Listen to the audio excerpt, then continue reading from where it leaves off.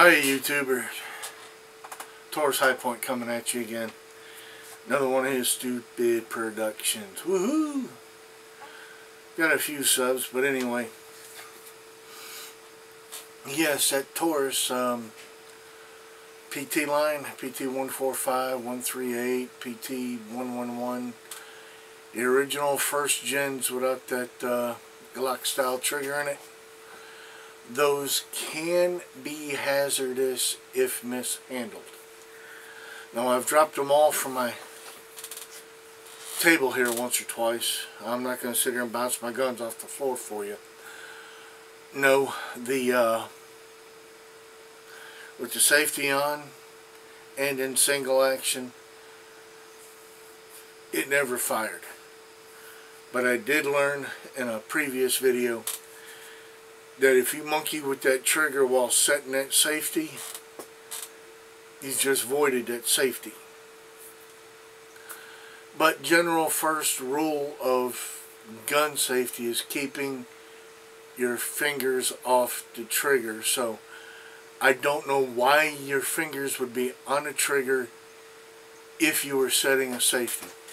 I've had a few try to explain it, but no, you can't explain it. You keep your finger off the trigger until you're ready to send that round. That was point blank guns 101. I can't put it any simpler. I'm going to try to link this video and the video of that Taurus that I sent the one round through while it was locked in safety. Okay? Try to link those together, but I don't know. I don't have a big program for Photoshop and all that, or editing videos or anything. I was relying on YouTube's friendly service to allow me to do that, but now they've yanked it all the way, and unless you're paying YouTube, they really don't want nothing to do with you.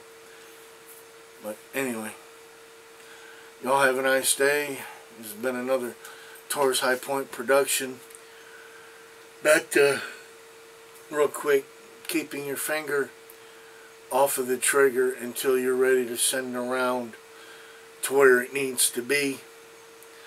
I choose, therefore I am responsible. Hey, you guys have a good one.